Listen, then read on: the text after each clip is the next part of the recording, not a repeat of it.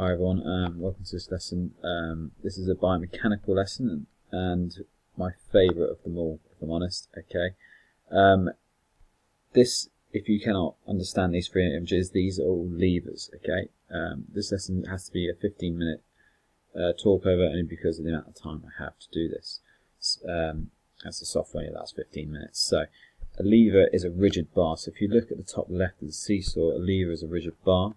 Okay, and we use levers in order to move things. Okay, for example, if you look at the wheelbarrow on the right, it allows us to move heavy loads quite easily from place to place. That's the idea of a lever. Okay, and in our bodies we also have these levers.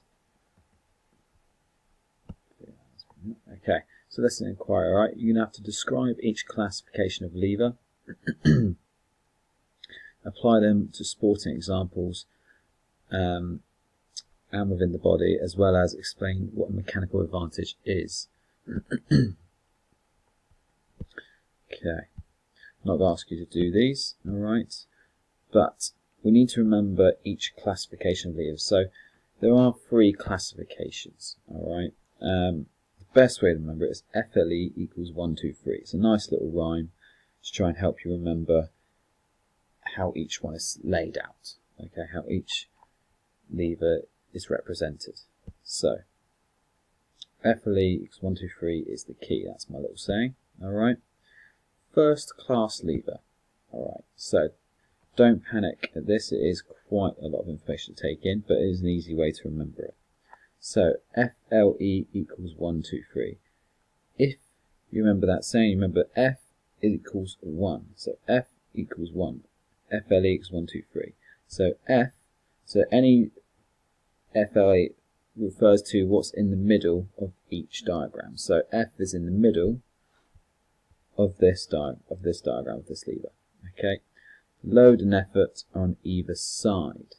Okay, remember that seesaw we had in the picture 1. This is what represents a first class lever. Okay, so a load is depicted by the square image. Fulcrum is like the pivot.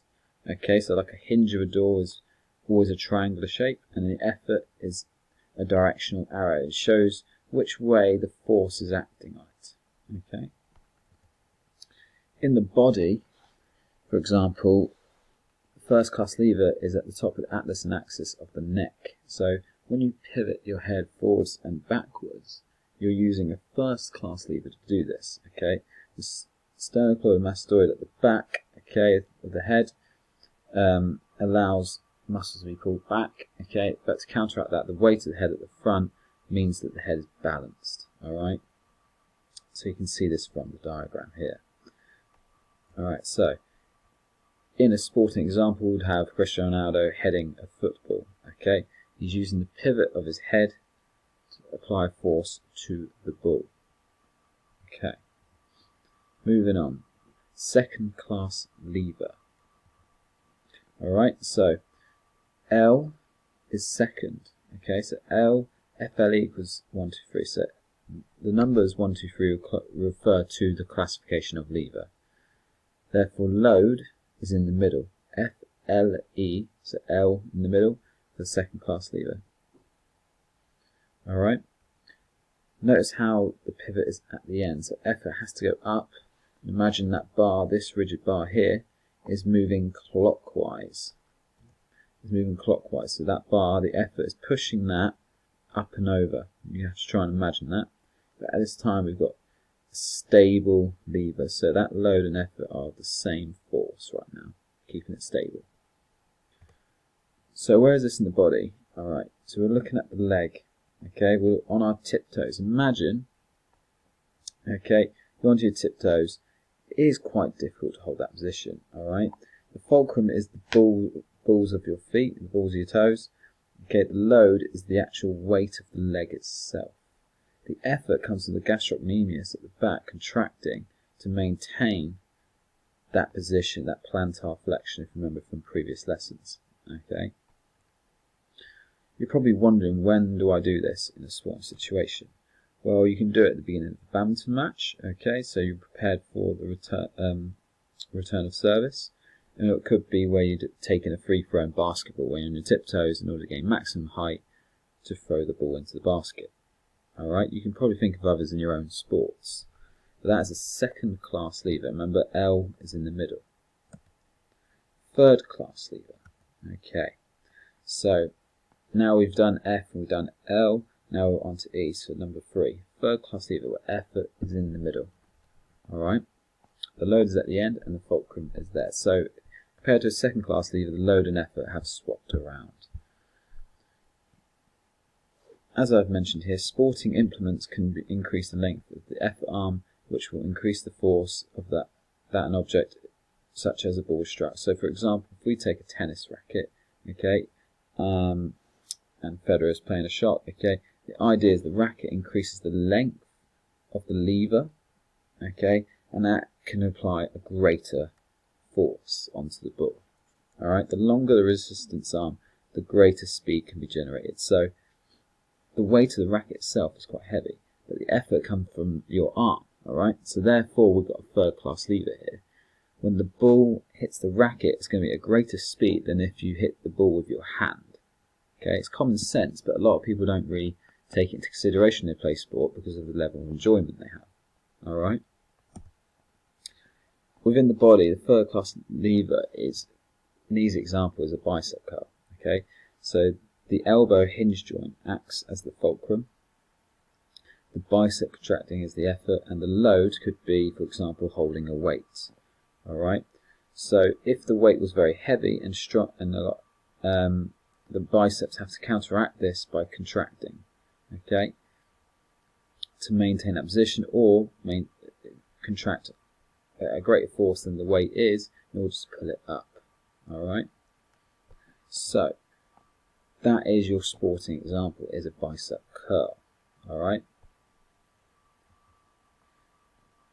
Levers. Some levers are more advantageous than others. Okay, as we saw earlier, okay, this lever here, where the load's in the middle and the effort's at the end, is a lot more advantageous than this lever here. Okay, I'm going to give you a simple example. If you walk over to your door, okay, and you've got the door open and you push near the hinge, is that easier or harder than pushing away from the hinge at the very end of the door? Of course it's more difficult than at the end of the door, okay, because the distance between you and the fulcrum and the load has changed. So the load of the door is probably in the middle of the door. Whereas if you push nearer the hinge, okay, you're pushing in between the load and the pivot, the fulcrum. However, if you push at the end of the door, the other side of the load and the pivot, and the fulcrum, sorry, is so much easier. Okay. If you find that a bit tricky, please replay my words there and have a go yourself.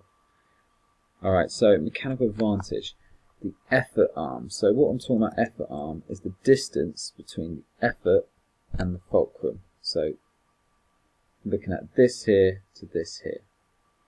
Okay, and the load arm, apologies, okay, or what is known as resistance arm, is the distance between the load and the fulcrum. For example, the third class lever, this one here, the load arm is longer than the effort arm. Okay, so we're looking at mechanical advantage. This allows the lever to move a large load over a short distance. If you remember back to the wheelbarrow at the very start, that is an advantage. Okay, wheelbarrows were designed as a second class lever in order to allow us to move heavy loads over a distance more easily. Otherwise you can have a lot of back pain. Mechanical advantage is effort divided by load. Okay, so I'm talking about those distances there. Here's just a simple mathematical problem. If my load weighed 100 newtons and I applied an effort of 150 newtons using a second class lever, as an example, what would be my mechanical advantage? Okay, so all you'd have to do is the effort divided by the load, okay, like we've done just here, effort divided by load. My mechanical advantage is 1.5 newtons. Remember, it's in force, so anything to do with force from science we regards to newtons. Okay. Before we do practice exam questions, okay, I'm just going to quickly run back through that because a lot of you may find this is very new content, so it's a bit more tricky. Alright? If you do have time, please pause the video now to try and draw each classification of lever off by heart using this beauty of an equation. FL equals 1, 2, 3 is the key. Okay. This is paramount for you to remember each classification of lever. For a first class lever, the fulcrum is in the middle. For a second class lever, the load is in the middle. For the third class lever, the effort is in the middle. Okay? So, fulcrum is in the middle, so it has to be a first class lever. At the very beginning we used the seesaw as the example, okay? You cannot use this in the exam because clearly it's not a sporting example. If there was a sport known as seesawing, okay, it would probably be one of the most dullest sports in the world. The load arm can be referred to as the resistance arm, okay? That's what I said just a moment ago. Alright, so if these two are of identical forces and distances away from the fulcrum, for example, we had a 50 Newton person sat here and a 50 Newton person sat here, it would balance out like this. However, if the effort arm was longer or the effort was greater than the load or load arm, obviously it would tip towards the left in an anti-clockwise direction. Okay. Remember that example of the header? So that is the first class example. Alright, very straightforward. Second class lever. Alright, so this is always a mechanical advantage because the effort arm, see the effort is always further away from the fulcrum than the load, so it's always an advantage. Okay, please remember that. So every time you apply an effort to move the load, okay, it's always easier. If I move the load closer to the fulcrum, it's very easy to topple it over. Okay. However, if I move the load further closer to the effort, but just this side where the mouse is here, it's more difficult to push it over clockwise. Okay, so that effort has to apply more force to get it over because the load is further away from the fulcrum. Okay, just to reiterate, the balls of our feet is a very good example of a second class lever. Just off the top of my head, the long jump is a very good example here of where the second class lever comes into action. Alright, because when you jump off that board, okay, at the end of the run, you're on your tiptoes, and that gastrocnemius is applying a huge force through that muscle to overcome that load, okay, and really propel the body in the air. And in this example, where the foot is going, in this diagram here on the right, it's going left, okay, in an anti-clockwise direction, that is the movement that's occurring. Alright? Third class lever, again, effort in the middle. Because it's in the middle, it's always a disadvantage. A third class lever is always a disadvantage because the load arm, the load is further away from the fulcrum than the effort. So therefore you have to apply a huge amount of effort in order to move this load. Alright, so for example the door I had earlier, this is where you're pushing near the hinge, okay, because the weight of the door is very hard to overcome. So, an example of this, obviously, is the bicep curl. Okay. Another example you could use would be Federer, obviously, with the tennis racket. Okay, where the load is the racket itself, possibly, and the contact of the ball at the same time. The effort comes from the pectorals, okay, and the deltoid, producing an adduction. If you remember that movement there, adduction of the arm towards the midline of the body during that shot. Okay, and the fulcrum obviously is the shoulder joint. Okay, remember the effort is where the muscle attaches to that joint. So in that case, for the shot, it'll be onto the humerus bone, okay, in the upper arm.